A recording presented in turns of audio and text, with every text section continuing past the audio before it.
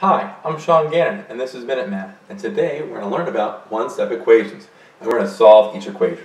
So if I was given this equation, negative 17 equals x minus 15. Well, pretty simple so far. I have a minus 15. I need to get x by itself. Opposite of subtraction is addition. So I'm just going to add a 15 to both sides. Well, right now I can see it's going to be negative 2. But some of you might be struggling with that. So let me kind of show you something that might help you out here. If I have a negative 17, little note here, little trick I like to do, plus 15, until you have it down.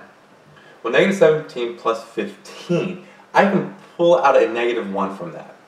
I'd pull out a negative 1 from this, I have a positive 17, and then I actually have, well, if I pull out a negative from this, that just becomes, so positive 15 becomes a negative 15, so minus 15. Well, now this becomes pretty simple to solve. 17 minus 15 is 2, right? So negative 1 times 2. And what's negative 1 times 2? Well, negative 2. And so that would be my answer here. Negative 17 plus 15, right? It is really just negative 2. These cancel. We're left with just x, right?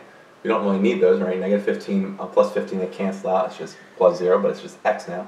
So let's rearrange it, put x first. So x equals negative 2. And that is my nice, neat final answer. So let's recap. We started with negative 17 equals x minus 15. Opposite of subtraction is addition.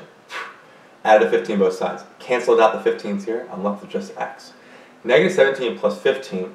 I knew that was going to be a negative 2, but one of the methods, I'm just tossing in this video here, to see is if I write it like this. Negative 17 plus 15. If I pull out a negative 1, I'm left with 17 minus 15.